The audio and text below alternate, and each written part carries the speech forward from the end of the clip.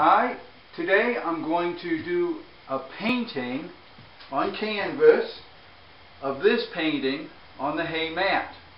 One of the reasons is because of how excellent that paint throw worked out on this mat, but also I was really intrigued by the proportions of the hay mat, 11 feet long, 44 inches wide. That's exactly the same as these two canvases put together. They're two 44 by 66 canvases. That makes 11 feet long.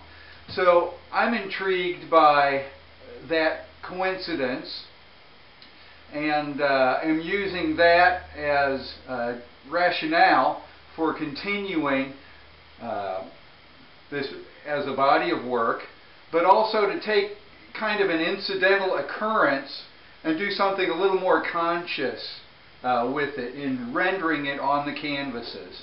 So today I'm not looking for a finished work. I'm just looking to kind of sketch that figure onto this ground, and we'll take it from there. Probably move this back to my studio at the house where there's better light and heat, and we'll work it from there.